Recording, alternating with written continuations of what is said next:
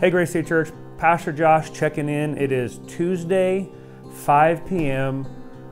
Wow, things are changing quickly. This is a very fluid situation we find humanity in, and I wanted to give you an update on where we're at. For many of you who listened in on Sunday, I gave our church family a 5-step action plan to stay in step with Jesus. To stay in step with Jesus, we want to stay in community, we want to stay in the Word, we want to stay in prayer, we want to stay generous, and we want to stay focused on faith over fear.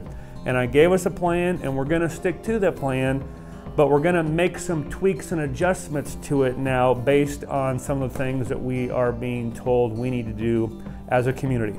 I'm going to film a short video later to give you a more full explanation as to our thinking as a church family in response to the situation, but I wanted to give you a few quick updates right now. As of today, Tuesday, 5 o'clock, March 17th, Grace City Church is postponing all public gatherings. That's including our Sunday morning gathering, growth track, launch groups, school of ministry, city groups, Anchor Junior. Any public gathering that we would have for a Grace City event is now postponed through April 5th, which is Palm Sunday. We will revisit at that time to kind of see where we are at and make a new plan from there. So we're making plans 3 weeks at a time, so we don't have to keep changing the plan from day to day to day. Now, here's what this is going to look like. We are still going to have 2 corporate gatherings for our church family online. One on Sunday mornings at 10 a.m. and one, this is new, one on Wednesday nights at 7 p.m.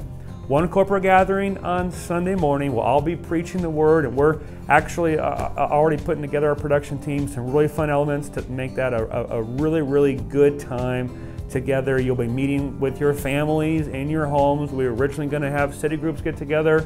We're not doing that now. You'll just probably be with your family at home. We will broadcast that service live on Sunday at 10 a.m.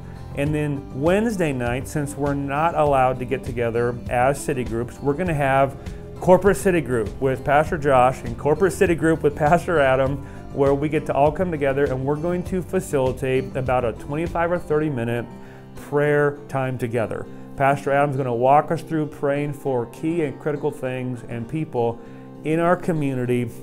We've worked it all out today. It's going to be really good. And then here's what my city group is going to do.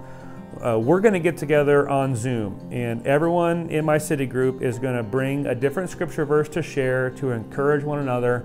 I'm going to ask a few questions. We're all going to check in. We're going to laugh. We're going to catch up with each other, and that's going to be our city group. So our city group is going to participate in the corporate prayer service being led by Pastor Adam online at 7 p.m. And then we're going to connect on our Zoom. And that's how we're going to intentionally stay in community. So we're going to stay in community 2 ways, primarily as a church. 10 o'clock Sunday corporate service, and then 7 p.m. Wednesday night all church prayer service. Now, here is some really good news that I want you to hear. Last Sunday, we had the single largest service we have ever had in the history of Grace City Church, and we didn't even have a building or a place to get together. We were able to track how many people watched on Facebook, on our website, on our app, and it was the single largest church service in the history of Grace City Church. That is exciting. We're staying in community, we're coming together, we're going to walk through this together. The second piece of encouraging news is we had a massive Giving Sunday. You were generous, you kept your hands and heart open, you gave generously to the church, and I'm so encouraged by the generosity of Grace City Church. Keep it up, keep doing it. Keeping Grace City Church strong will allow us to continue responding in a way that's helpful to our community in the days to come. I've just gotten done meeting with our staff all day long, and I could not be more encouraged. We have a great plan for this rapid response situation that we find ourselves in. We are going to lead the way, Grace City Church, and lead our community through this really extraordinary and historically unprecedented time. We're going to lead the way in serving. We're going to lead the way in being good community members. We're going to lead the way in loving and caring for our community together. I got a couple more videos I'm going to be shooting tonight. More information is coming. The Lamplight series starts tomorrow. The Soundtrack of Hope gets released tomorrow. We're going to release new ways to stay connected. We're going to release new ways to get information. We're on the ball. We're in the game. Our heart is full. Our feet are moving, and we're going to move through this together as a church community to love and serve the town that we love so much in Jesus' name. So I love you, Grace City Church. God bless, and we'll be in touch soon.